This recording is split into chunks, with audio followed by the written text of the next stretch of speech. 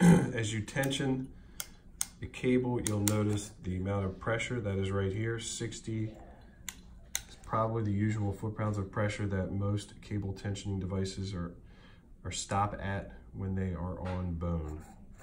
When you're going to release the mechanism, there's two ways to do it. You can remove the T-handle and then hit the stop, which spins this knob really fast, because if you leave this on,